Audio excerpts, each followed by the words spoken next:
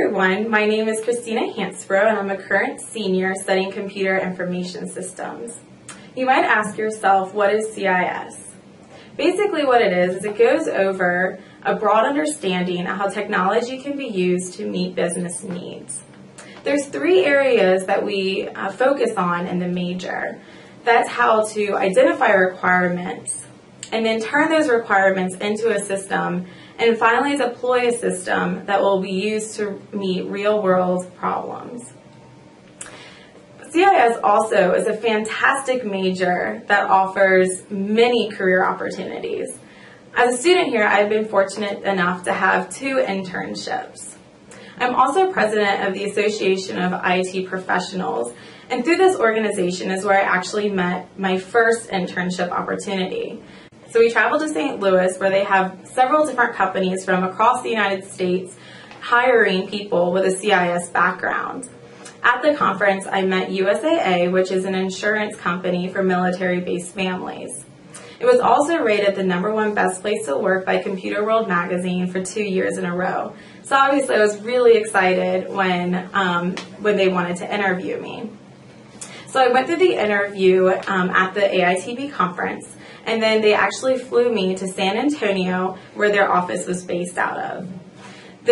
Once offered the internship position, I signed as a project manager of the summer, which was a wonderful opportunity for a sophomore. It's very rare to hear such a great offer.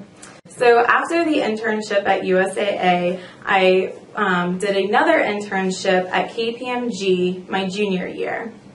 KPMG is a Big Four accounting firm, and I was placed into their forensic technology department.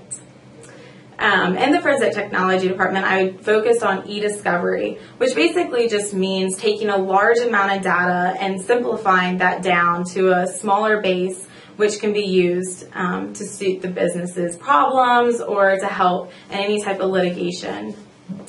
After the conclusion of my internship at KPMG, I decided to sign an offer with them and will be moving to Washington, D.C. as soon as I graduate.